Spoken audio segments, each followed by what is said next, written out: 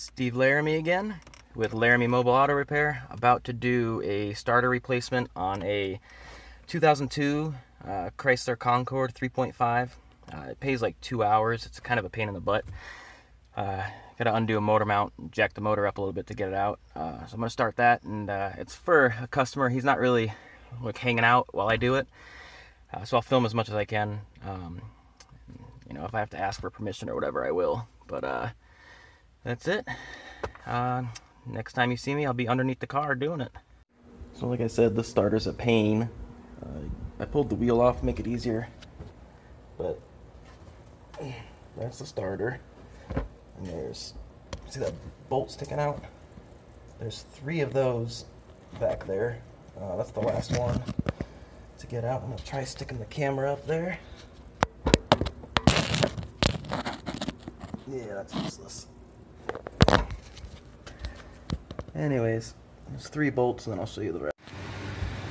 So I have to pull off the motor mount. Basically, there's this bolt. There's another one next to it, kinda, and there's one right there. There's 3 total. I gotta pull that, and then jack the motor up a little bit to give me enough clearance to get the starter out. Because right now,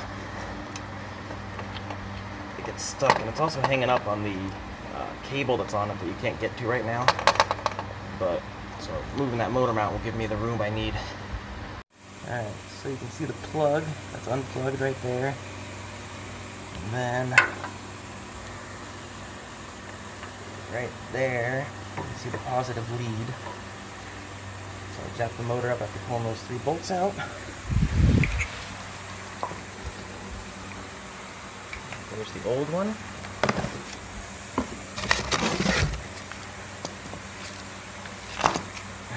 Here's the new one. Transfer some stuff over and I'll be on my way.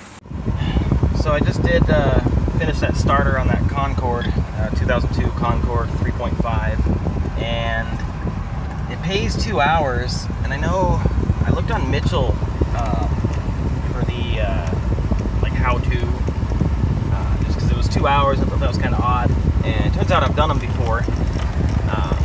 But anyways, people were complaining on Mitchell with like the notes you can put in, which or you used to be able to put in. I don't think you can anymore. But yeah, people were complaining like, oh, you can't do it in 2 hours. You gotta, you know, move the motor mount, and then there's this crazy,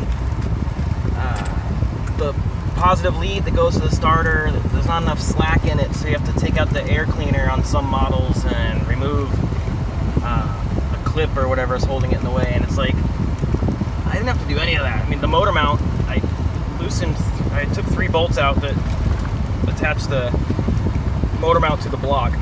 Pulled them right out, put a block on a jack, jacked up the motor about less than 3 inches, and the starter popped right out. Like, it was easy. I think all said and done, between pulling up to the house and unloading my stuff, doing a 50-point inspection, which comes standard with it, I spent 1 hour and 10 minutes total. And it's like, people are complaining about how hard it is, but it's one of the easiest starters I've ever done. Although this one had 3 bolts instead of, you know, the standard 2. There's some 90s Mustangs that are a huge pain to do. Like, the upper bolts, like, damn near impossible to get to. Those ones suck, but this one was easy. Again, the more you do it, the quicker you get, the more you can make money when you're flat rate. So that's what I hate, is when people complain, well, you charged me 3 hours, but you did it in 2. Like, yeah, that means I'm good at what I do, so you should be happy. Depending on what it is, sometimes give a customer a break, but that's how you make money. You have to make money. It's,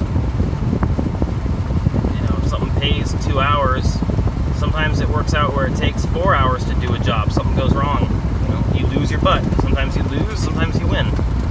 That's life. But anyways, that's done. Like this video, subscribe if you haven't already. I'm gonna keep putting them out. Hopefully these videos will help in the future. I plan on doing it for pretty much every car I work on. can get a lot of videos going pretty quick here, and pretty much eventually get like every make and model. Or I mean, like a starter, you do it on one car, you can pretty much do it on any of them. Some of the newer stuff, like a lot of the Toyotas, Cadillacs, there's a couple of Nissans, I think like the Armada, stuff like that. The starter is actually under the intake, so you gotta pop the intake off and then do the starter, which it's just a stupid design, but it is what it is. So anyways, yeah, like, subscribe,